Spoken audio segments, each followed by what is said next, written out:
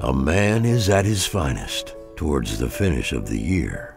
He's almost what he should be when the Christmas season's here. Then he's thinking more of others than he's thought the months before, and the laughter of his children is a joy worth toiling for. He is less a selfish creature than at any other time. When the Christmas spirit rules him, he comes close to the sublime. When it's Christmas, man is bigger and is better in his part. He is keener for the service that is prompted by the heart. All the petty thoughts and narrow seem to vanish for a while, and the true reward he's seeking is the glory of a smile.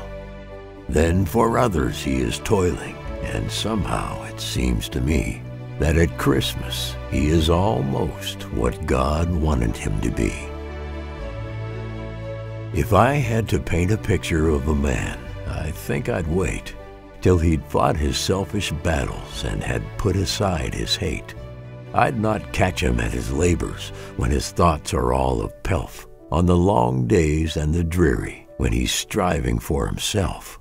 I'd not take him when he's sneering, when he's scornful or depressed.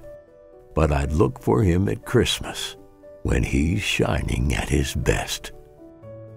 Man is ever in a struggle, and he's often misunderstood. There are days the worst that's in him is the master of the good. But at Christmas, kindness rules him, and he puts himself aside, and his petty hates are vanquished, and his heart is opened wide. I don't know how to say it, but somehow it seems to me that at Christmas, man is almost what God sent him here to be.